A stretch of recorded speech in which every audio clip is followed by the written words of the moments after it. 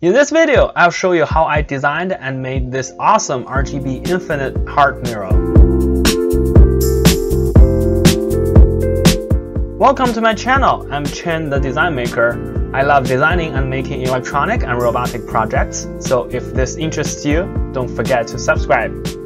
Let's get started. The first step for my projects is always research.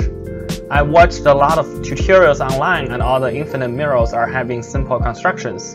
Two one-way mirrors with light source sandwiched between them. Since we are building it in a heart shape, laser-cut acrylics come into mind. And since we want to use Arduino and RGB LEDs, I picked some NeoPixel LED strip and Arduino Nano laying around. You can find more detail about the parts in the description. Then I started the initial design in Fusion 360 by figuring out how many pieces I need. In my design, the LED strip is held between inner walls and outer walls. The walls are multiplied by 3 to accommodate the width of the LED strip. A top and the bottom pieces are also needed as one-way mirrors. You can download the model and the vector file down in the description. The next is to cut all the pieces with laser. The first design of the inner wall is too thin that the LEDs are making hot spots, even after I bead blasted them. So I ended up with a thicker design with blasting to blend the LEDs better. Another thing new I tried is to use the film on the acrylic sheet as a mask. The mask is made with really low laser power that is just enough to cut the film, so you can peel it off for other processes like spray painting or bead blasting. I added extra masking tape before the cut to make the mask survive the blasting better. The peeling is really satisfying. I also learned it's probably a bad idea putting your camera inside of a bead blasting chamber, so don't do it at home. When all the processes are done, remove all the films and you can see the final result we're looking for. I also spray painted the back piece with silver color to block all the electronics. With all the acrylic walls prepared, it's time to stack them up. Fold the LED strip inside and make sure you leave all the connections on the tip of the heart to feed through the back piece. The strip I used is NeoPixel, but you can also use WS2812 LED strips.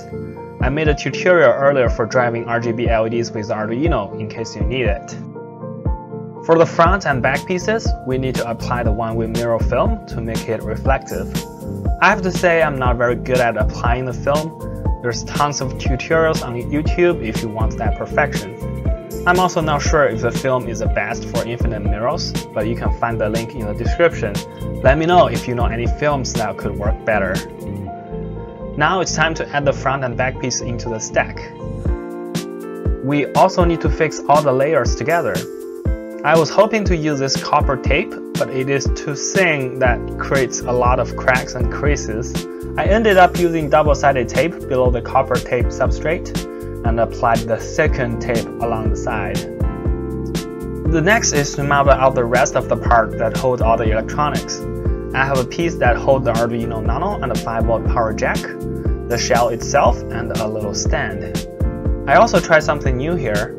On each of the 4 pillars on the holder piece, there is a tiny groove, and on the shell, corresponding features with lips to make them a press fit so I can open up later for programming and updating.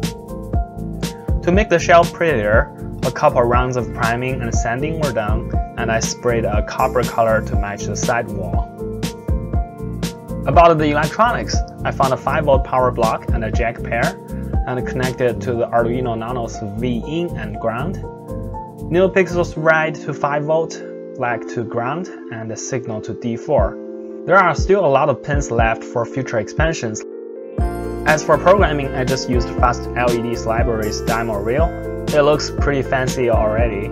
Of course, you can program it to show any kind of animation you like. That's it. Hope this is helpful, and let me know if you have any questions. It will be great if you can subscribe to my channel and watch my other projects. Happy making, and see you later.